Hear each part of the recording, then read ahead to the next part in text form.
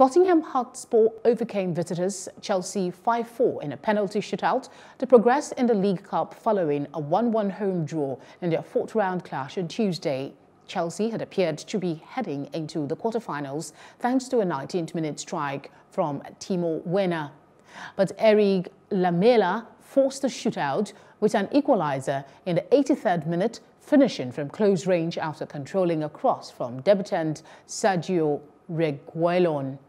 In the shootout, Chelsea's Mason Mount struck the post to miss the decisive fifth penalty kick after every other penalty kick had been converted.